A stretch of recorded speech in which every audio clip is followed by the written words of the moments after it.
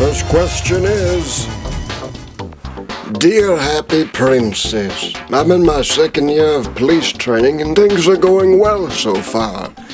But I'm worried all the cop cars I used to steal back in my teen years will catch up to me. Most of the cars I was able to sell are set on fire in random farm fields. Do you think my past will have any interference in my becoming a cop? Thanks. Ronald Nelson, 230 East Needle Avenue, West Esbon, Missouri. Send phone 555-121-5000. You dumbass! You probably would have been fine! You're so dumb, you included your whole name, your address, and your freaking phone number!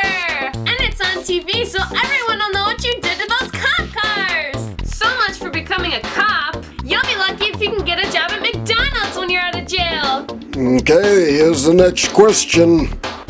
Dear Happy Princess, my friend has a grandma who smoked and lived to be 94.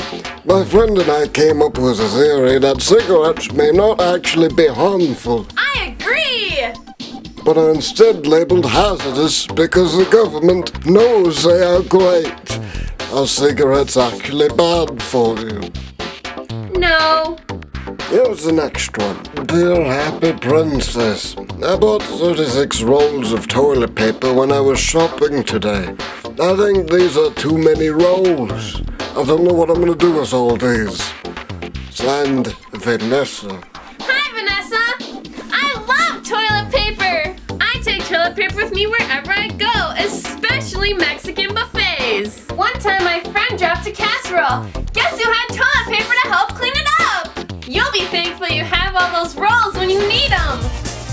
Now, if you'll excuse me, I have to go get the Happy Princess some strawberries.